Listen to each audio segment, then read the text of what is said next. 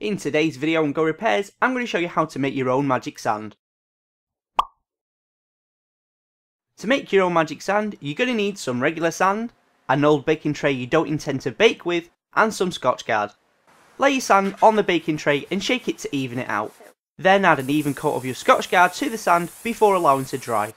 When it's dry, loosen the clumps of sand and repeat the steps from before, first evening out the sand on the tray before giving it another coat. Overall, you need to repeat this process 3 to 4 times to ensure that the sand is completely coated. When your sand is finally coated, it's ready to use. As you can see, when we add regular sand to the water, it sinks in a loose glob, with the finer particles swirling in the water itself, making the water appear cloudy. But when we add our magic sand, it stays tightly packed, not wanting to mix with the water due to the hydrophobic property we've now given the sand. When we pull out the sand above the water level, it goes back to behaving like regular sand does until we add it back to the water again.